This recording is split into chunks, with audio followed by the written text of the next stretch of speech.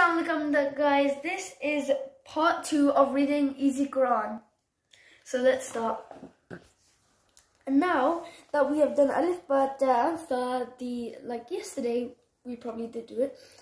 Now we're doing Jim, Ha and Kha, and maybe if we get time we'll do Dal. So J. The middle of the tongue touches the front palate, which is the top of the roof of your mouth. J, and then E. You probably know like E, like my name is Haleema. E, it makes the E sound, and then the M. If you mix them both together, Jim. So that's it for Jim. Okay guys, so the next letter is Ha. This one is very simple. You do it like Ha, like if you're taking a breath, you're like, but you just go like, and then if you add to it, Ha.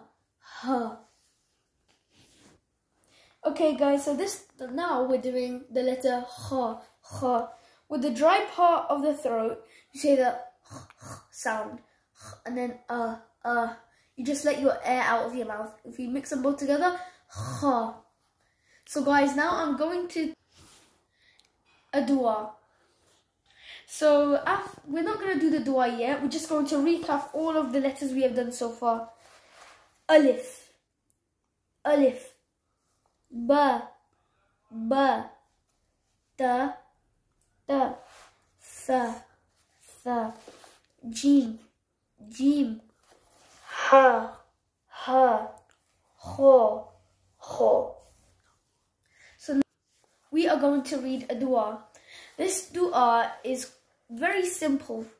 It is like when you want to do something, and if you want to get lucky, like say for example you had a one-in-a-lifetime chance of winning something, you say this dua. It's very simple. Rabbi zidni ilma. If I'll repeat it again, Rabbi zidni ilma. Okay guys, so that's it for today. Don't forget to like, subscribe, share, and also comment down below on this video, and don't forget to hit that bell icon.